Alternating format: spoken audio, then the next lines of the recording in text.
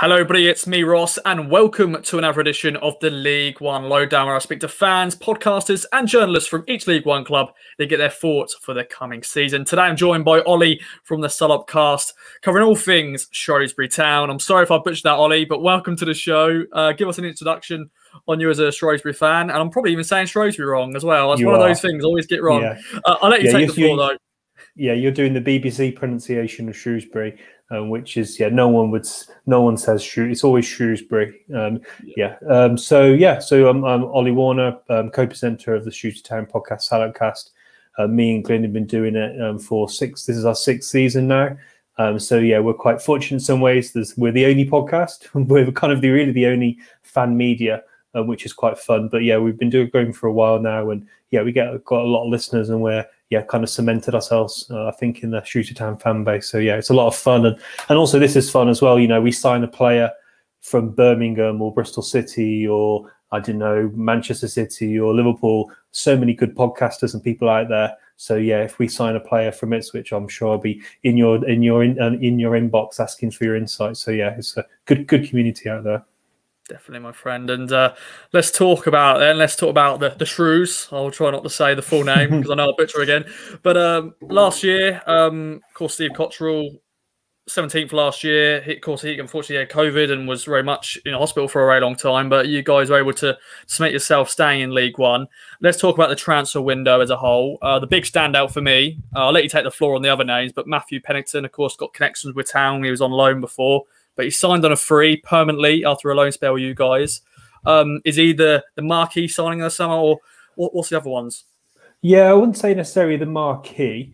I'd say he's probably up there with probably the most the player. He's actually probably got the player with the most potential maybe we've signed in this transfer window.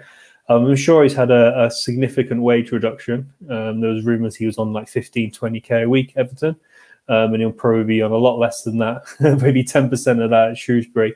And he's a good signing. I know that he really enjoyed living in Shrewsbury. It's a really nice, if you've ever been to Shrewsbury, it's a very nice market town and very it's a very nice place to live. And he's settled in Shrewsbury. And I think for him, he's an interesting sign. And sign for Shrewsbury, gets a load of games under his belt, and then try and maybe go back to Championship.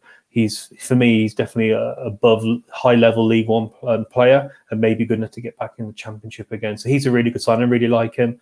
He even scored a few goals for us as well, actually, from set pieces, and even did an assist as well as an overlapping centre-back. So that's quite cool. Other signings for me, which I think are good, is we've had a really good record of signing loan goalkeepers. So we had Dean Henderson on loan, who I'm sure you're familiar with. He was absolutely amazing, unbelievable goalkeeper, unbelievable character. And then we had Sarcevic on loan last season. Before then, we had O'Leary from Bristol City. So we've got a good record of getting loan goalkeepers, but it's actually nice for us to get Morosi. So he got promoted with Coventry out of League One, so that's good. And then we also signed a couple of other good players. So for me, Elliot Bennett from the Championship is a good right winger. So he brings some maturity and experience to the squad. And then in terms of strikers, we haven't had an out-and-out striker since James Collins.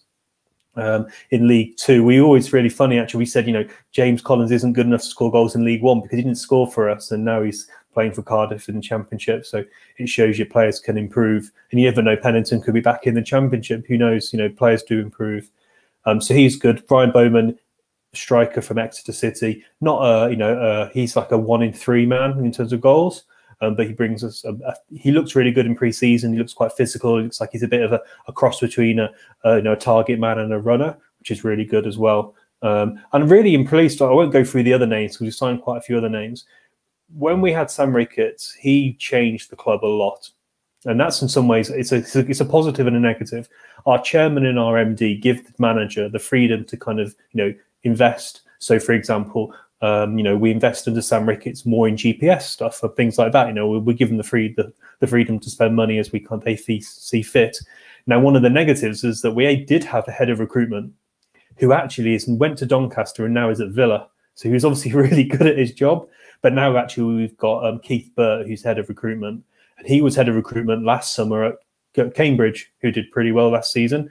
And obviously Steve Cotterill's really experienced as a manager as well. So for us, all the signings, so last January, we got a better from Man City. He's probably the best left wing back in the division. And I will argue that with anyone. There won't be. He probably is the best left back in the division. With Peterborough after him, and there's rumours other clubs are still after him. So I'm really, really confident the players that we're signing are really solid and fit part of a strategy. Where last summer we were signing players like Mark Pugh and Charlie Daniels, who are like above 35, and it seemed like we were desperate. But this time it feels really controlled. I'm really happy with the players we signed so far. We probably need to sign maybe 5 more players, a couple of loans in there, maybe 6 players in total, we're including loan players. So like a lot of clubs, everyone's have to be quite patient. And of course, as a recording, we've got just under a month to go until the transfer window closes. So I'm sure when this goes out, there's going to be many other signings, ins and outs at the club. Steve Cottrell, this is going to be his first full season in charge. He's now able to bring in players he wants, building his squad going into this season. What are you expecting this year for the Shrews? You know, want an improvement position from the 17th, but as we said off air, I said in previous episodes, the League One is going to be so open, it's going to be so competitive. What's your thinking right now? When the countdown is on for the big kickoff as well as we're recording. So, what do you reckon? Yeah, so I think for us, a bit of progress, I think, is fair, fair expectation. And we did our preview podcast yesterday, and Shrewsbury Town fans, you know, there was a lot of 10th, there was a lot of 12th, a lot of 14ths. Some people are going more south of that. So I think somewhere around the halfway mark is probably Shrewsbury Town's fans' expectations. I think sometimes we are kind of club that people doing predictions will just put in the lower place because, you know, we're a fairly small fan base. You know, we've got 6,000-7,000 fans on a weekly basis coming to the ground. We've got, you know, we're not a noisy, you know, we're not as vocal as Ipswich and Pompey online. So I think sometimes we're kind of victim for that in terms of previews. I think just the caveat I'd say to Shrewsbury is that we had Sam Ricketts as a manager last year, and I don't want to go on a big rant about him, but he wasn't a very good football manager, to be honest. Pre-season, he tried to play 4-3-3. It clearly didn't work. We weren't creating any chances at all. In his record, we scored less than a goal a game, which is a horrendous record. So what Steve Cottrell did to keep us up, if you take his games alone, we finished 13th with someone else's squad in a COVID season, where we played something like 19 games on Tuesday night, where normally you play 8 or 9. So obviously very limited training ground time. So the team are going to be fit. We're obviously lacking players at the moment, but we've got a manager who is very tactically very astute, and I'm sure that's something we'll come on to when we talk about Ipswich, my view on Ipswich. We had a manager that never changed a game, a manager that was probably lower than the level that we were at in terms of learning his trade, but he didn't really progress. Now we've got a manager who will make changes, who will have a tactical plan for every game, and we will be able to make changes. So, you know, if you're dominating midfield, we'll change formation. But that never used to happen under Sam Ricketts. So for me, I'm cautiously optimistic. It's a mental season. There's like 9 or 10 ex-Premier League teams. You know, lots of fans, clubs like yourselves, like Ipswich, who have 20,000 fans, and clearly, you know, you have a bigger budget than us. But the great thing is, obviously, you can't put more than 11 players on the pitch. And as you've already alluded to, League One is going to be an absolute nightmare. And if you're a Pompey fan or a Sunderland fan or an Ipswich fan who expects you're going to go on get 90 points this season, I think you might need to, I don't think that's going to happen. I think it's going to, every week, I think there's going to be a reason to look at the results, because someone is going to get a beating in the week. Either it's going to be, I think it's just going to be absolutely crazy.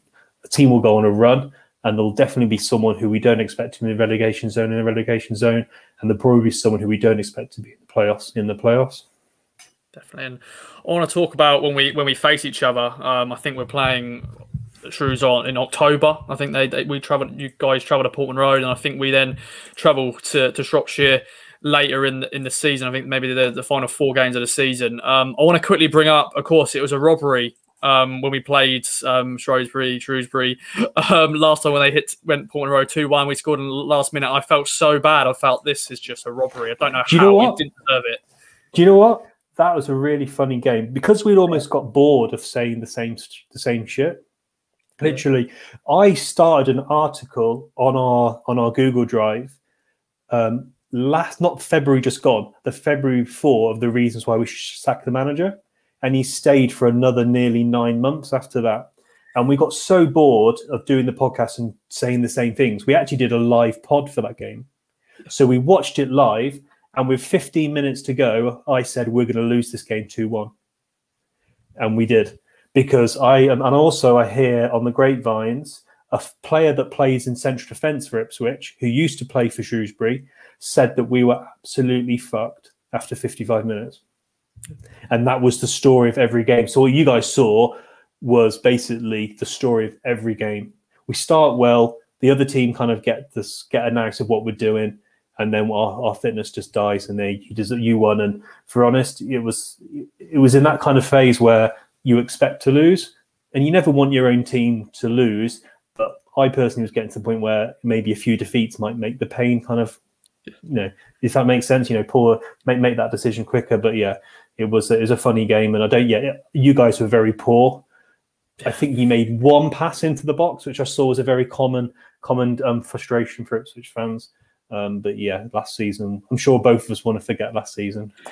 Yeah, that's just completely forgotten about. It never happened. It was COVID. It was a COVID season. The fans weren't in. Didn't happen. Of course, I want to quickly talk about our transfer business in a second, but I want to talk about when we face each other. I'm sure they're going to be two very different games. I think the last game we played was a goalless draw.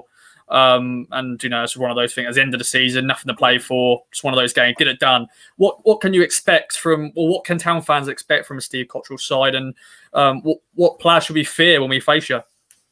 Yeah, I think it's likely we'll end up playing 3-4-1-2 during the season. We have signed good wing backs. We think we had something like 12 players play right back or right wing back last season. So we were very unsettled. It was just a car crash of a squad. You will face, I would hope, one of the fittest sides in the division and one of the most organised teams in the division. Last season, we beat Hull away 1-0, Lincoln away 1-0. We beat Sunderland. We beat Portsmouth.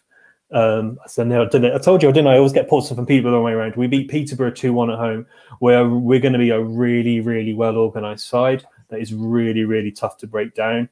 And hopefully we'll have enough quality to score goals at the end of the pitch. And that's the area that we're really lacking right now. We don't have a number 10.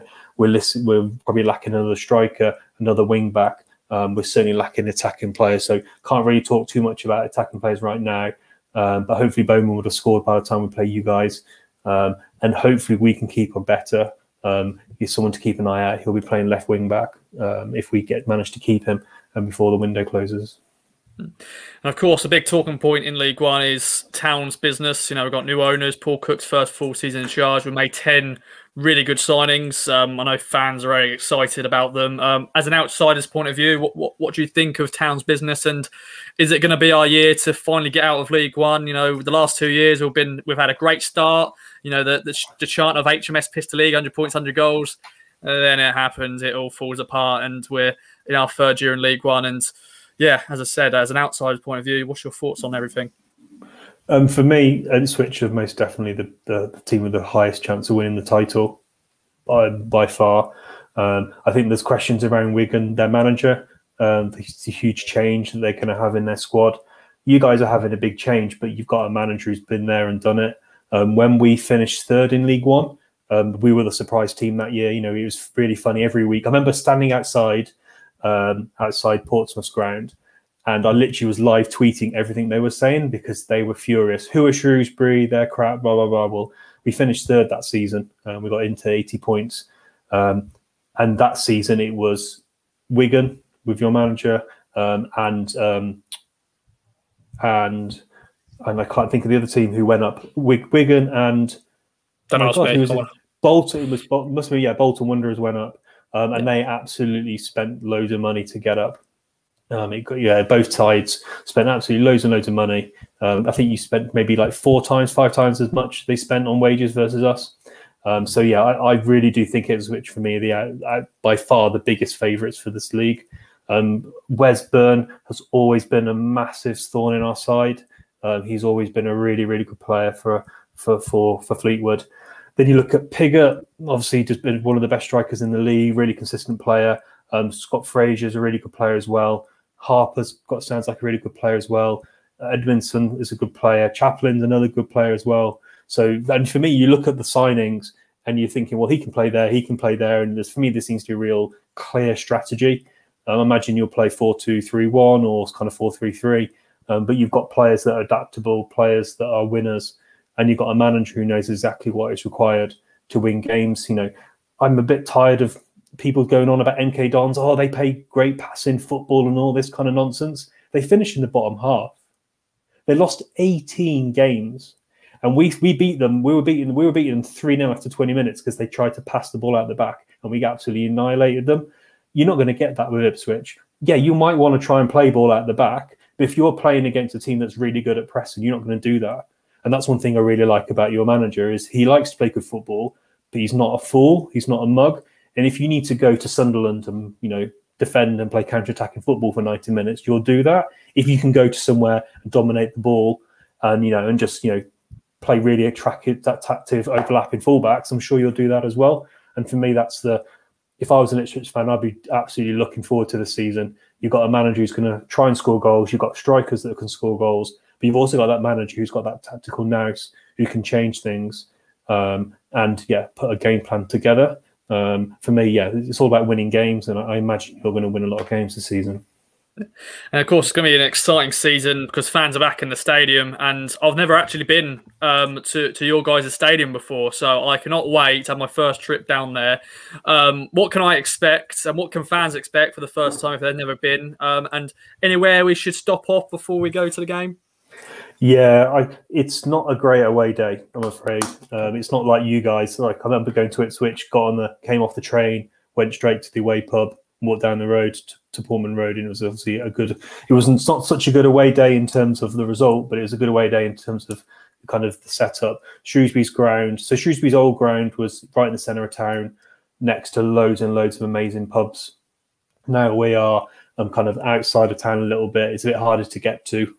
It's a bit of a nightmare, to be honest. There is a fan zone where you can drink at the ground, which is good. So that's a change in the last few years. But yeah, if you're gonna have a good day out at Shrewsbury, I'd recommend going into town, get the train to town, go to all the pubs. There's loads of good pubs in Shrewsbury, and then either get a taxi or make your way up to the ground. But yeah, I'd love to say it's an amazing away day. If we were out doing this podcast maybe 20 years ago, the Gay Meadow in the centre of town was classic kind of away day. But yeah, it's not amazing for away fans, I'm afraid. And hopefully this season the game won't get cancelled. There's a lot of there's a lot of theories from Shrewsbury Town fans that actually your manager wanted the game off. I don't know whether you heard anything. We were really keen to get the game on. We were really keen to kind of play, but everyone was blaming your manager for that. I think we were as well. At the time, Paul Lambert was very much, we wanted him out, and eventually did go. But yeah, hopefully that doesn't happen. But Ollie, it's been a pleasure. Thank you very much for joining me. Anything else you'd like to add before we wrap up? No, I guess if I was an Ipswich fan, I would just say enjoy the ride. It's a really, really long season. And obviously, I think the January transfer window is going to be huge this season. So I think, as long as you're in the fight, in the top 5 or something like that, and within touch and distance of winning the league, a couple of extra signings in January, and then you could maybe piss the league and win it at the end. But yeah, just enjoy the game. You're going to lose to some team that you've probably never heard of. You're going to draw against some team that is going to kick the lumps out of you. But yeah, you'll win more games than you lose, and I'm sure you'll have a good season. That's the great word, is enjoy the ride, and I'm sure everyone will. Fans from every club in League One. It's just going to be great to be back in the grounds. It's been a pleasure, Ollie. Thank everybody for watching another edition of the League One Lowdown. We've got one more to go, and then that is it. The ride is done for League One Lowdown this year. But anyways, I'll see you in that video. So bye-bye for now.